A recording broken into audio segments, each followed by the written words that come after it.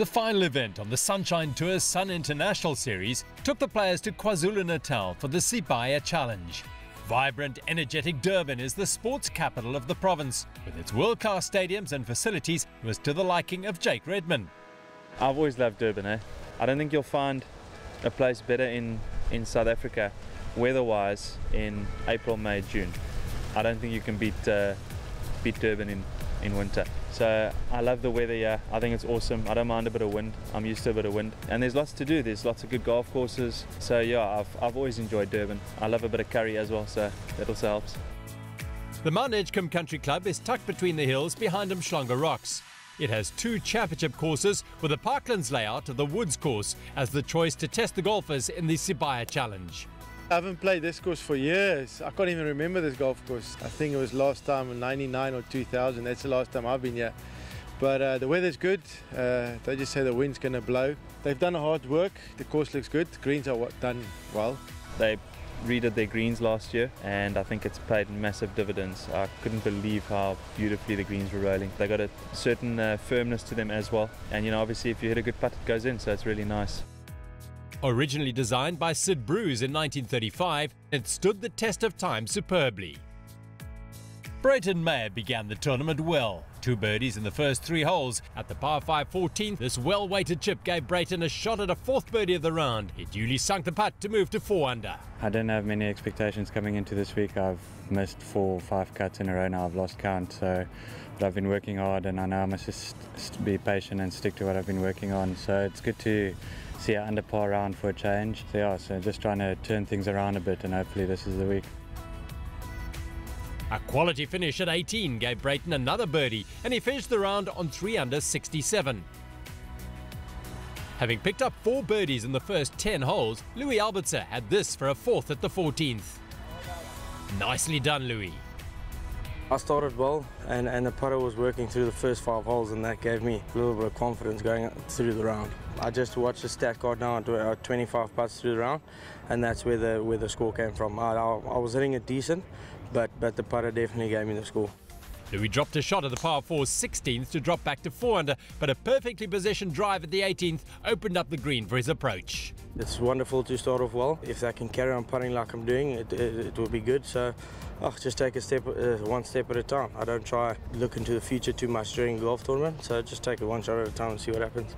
A birdie 3 at the last, and Louis Albertser completed a fine round of 5 under 65. A great start for the 22-year-old from Dundee Golf Club. And that was a score match by Jean Hugo. This chip at the 9th, an illustration of his fine short game that helped him to 7 birdies on his way to 65 and a share of the lead. Jake Redmond started at the 10th and burned up the inward 9 with 3 birdies in a row from the 5th. This beauty at the 9th, his last, saw him sign for a 5 under 65. Very happy with that start. 6 birdies. You know, it was really nice to make a 30-foot on the last and get myself to 5 under. Yeah, obviously nice to start off like that, and hopefully we can keep the momentum going. After a relatively calm morning, the wind began picking up a little in the afternoon. 43-year-old Vaughan Groenewald had 2 bogeys and 5 birdies, including one at the 14th, after the stunning approach to give the Kingswood Golf Club Pro a round of 3 under 67. Luke Joy balanced out 2 bogeys with 6 birdies, including 3 on the trot from the 5th in his first round. The Abu Dhabi-based Englishman sank a par-saving putt from the fringe of the 12th, earning him a high 5 from his caddy and a 66. Fellow countryman Todd Clements brushed in a 4th birdie at the 14th on his way to joining Joy on 4 under par. A joyful English collaboration. CJ du Plessis was another whose touch around the green was spot on.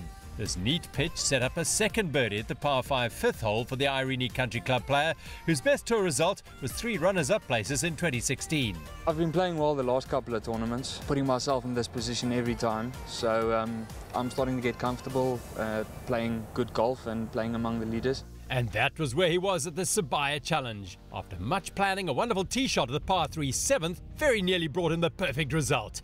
Myself and my caddy, it's one of the only shots we had a extra talk about because he wanted me to hit 6 iron and I ended up hitting 7 iron and pitched just short of the green on the right line. And I don't know how it stayed out. Yeah, it's just a smooth 7 iron into the wind. A tap in for birdie and CJ was on 5 under par with 1 hole to play. I had a really strong game plan for the course and I stuck to my game plan 100% all day. There were some tough holes that needed to be reckoned with and the wind was blowing, so I played the tough holes well and scored on the scoreable holes all day. So I'm really happy and I'm really pleased, looking forward to tomorrow. And he could well have made it 6 under. His birdie effort the last had the perfect weight, but was a couple of inches offline. So a 4-way tie at the top of the leaderboard after the opening round of the Sibiya Challenge. Henny Otto and Jake Roos joined on 4 under by a pair of Englishmen. Brayton Meyer and Vaughan Groenewald very much in the frame after rounds of 67. Another pearler of a day in Durban for the second round of the Sibiya Challenge at Mount Edgecombe. After an opening round of 72, Doug McGuigan came charging through the field in the second round. 5 birdies on his front 9 took him to the turn in 30. An eagle and 2 more birdies had him at 9 under with 4 to play. 2 bogeys and this miss at the last for birdie saw Doug come home in 33. Nonetheless, a highly satisfying 63 and 5 under after 2 rounds for the veteran Scotsman. Luke Joy, a birdie at the 17th, the 4th of his round of 68, put the man from Dorset on 6 under par. He's chuffed. 2 under after an opening round of 68, Louis de Jager made his move on day 2. Starting at the 10th, birdies at 10, 11 and 14 had him on 3 under as he played his tee shot on the par 4 17th. And he sank the putt for a 4th birdie.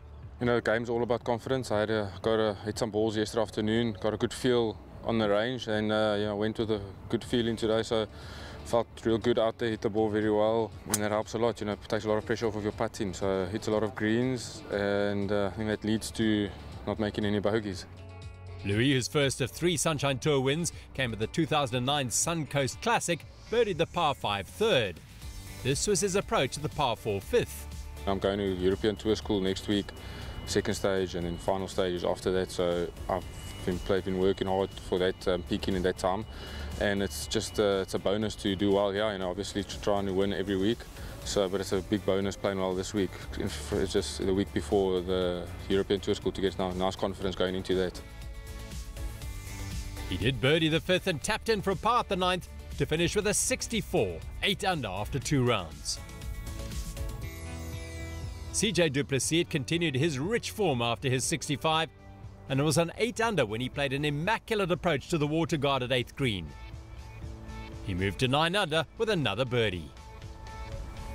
Covering up against the heat, CJ was turning up the temperature on his rivals as he lined up another birdie putt, this at the 17th.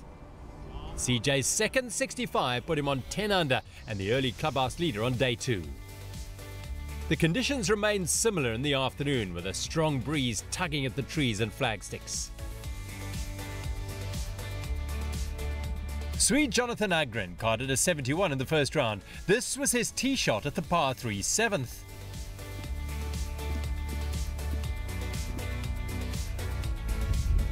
We had 2-1 free to the flag. Wind was coming mostly from the right.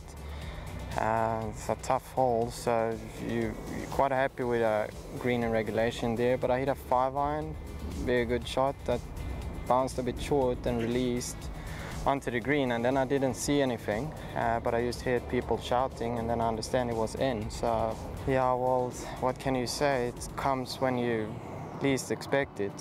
A pro since 1999, John Hughes has had 12 top 20 finishes in 16 starts this year. 6 under, he was putting for birdie at the 14th. Oh no, so close. John would make amends at the 16th to finish on 7 under par.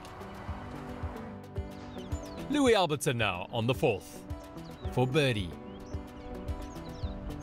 Oh, another just refuses to drop. Louis would join Jean on 7 under after a round of 68. Henny Otto was playing super solid golf. 7 under for the tournament after 13 holes. And now 8 under. He finished with a bogey-free 68 to be 2 off the lead.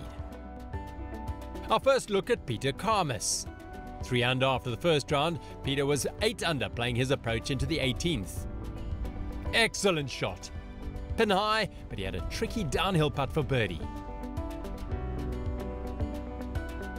Karmas is running hot with his putter. And another smooth stroke. He was on 9 under after a round of 6 under 64. Brayton Mayer now. He had a perfect lie for his third shot into the par 5 third green. Oh, an absolute beauty. A big chance for his first birdie after a drop at the second.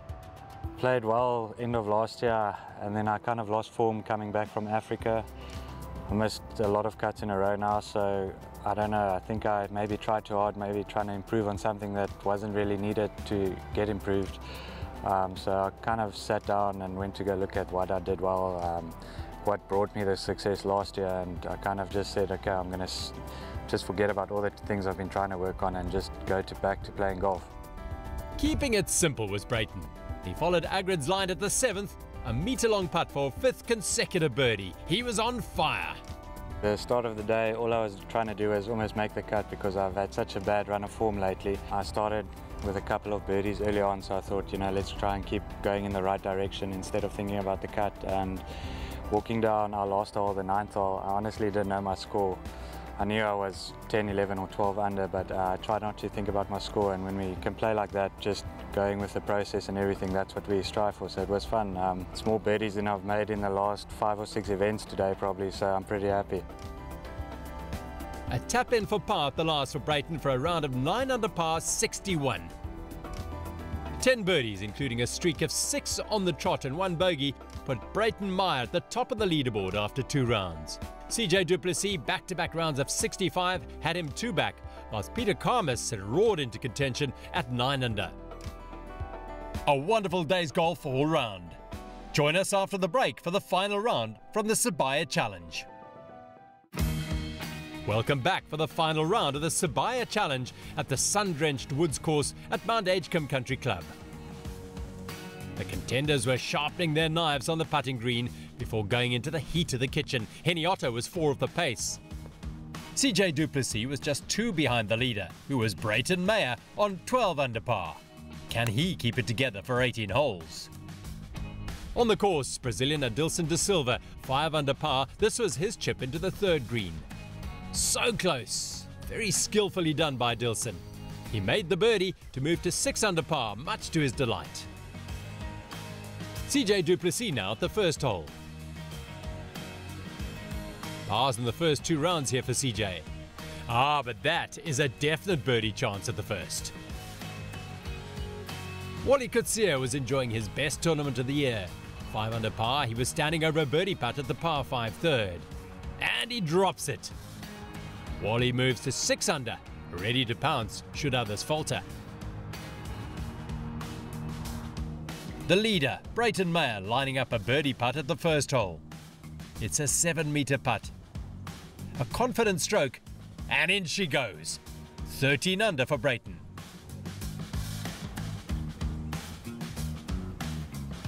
The International Challenge was being led by Luke Joy.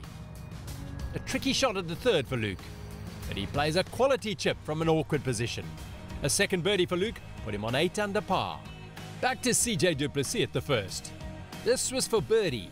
Yes, he read it perfectly. The young man from Irene now on 11 under par. Louis de Jager on the 3rd green. This is a long putt for eagle. Just stops short. Louis would tap in for birdie and move to 9 under par. Very much in contention. 3 pars in the first 3 holes. Henny Otto had a chance to end that sequence at the 4th. An uphill putt. Yes, it curls in and drops. Henny now throws his hat into the ring for his first win of the year as he goes to 9 under. CJ now at the 2nd longest hole on the course, 558-metre par 5 3rd. A monster drive and a deadly 2nd put him in eagle putt range. Oh, it just dies to the right. A bold attempt to go to 12 under. A tap in for birdie puts him on 11 under. The masked man is making a move. At the 2nd of the par 5s on the front 9 now, the 5th, Louis de Jager for eagle. He read it well, but just didn't borrow quite enough. He birdied this hole in the opening 2 rounds and settles down to tap in for a birdie again.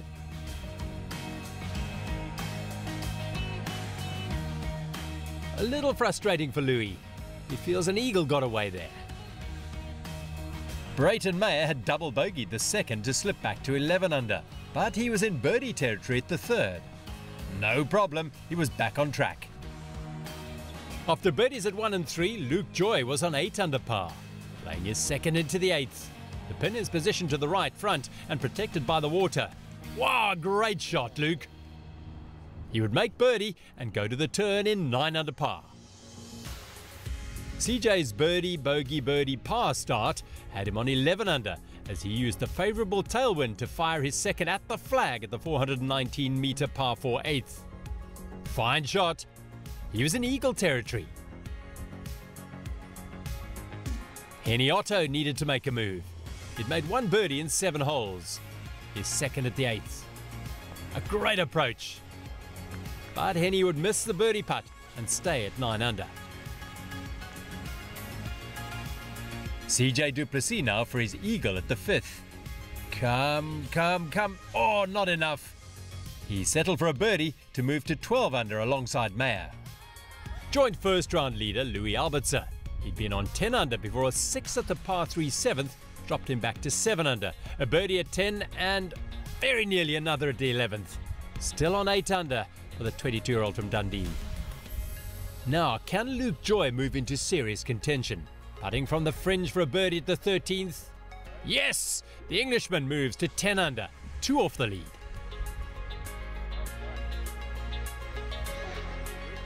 The pressure was mounting. Brayton Mayer for a birdie at the 11th. No! So he stays at 12 under with 7 to play.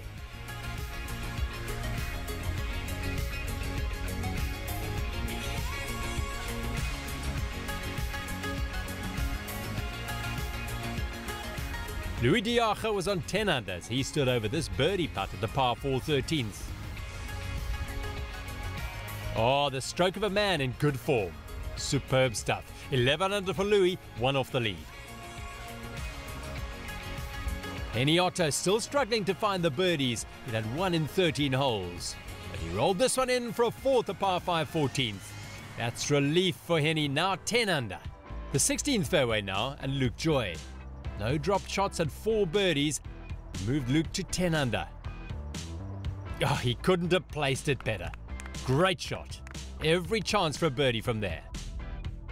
Also on 10 under after 6 birdies and 3 bogeys was Wally Coetzee as he stood over a short par putt at the 18th.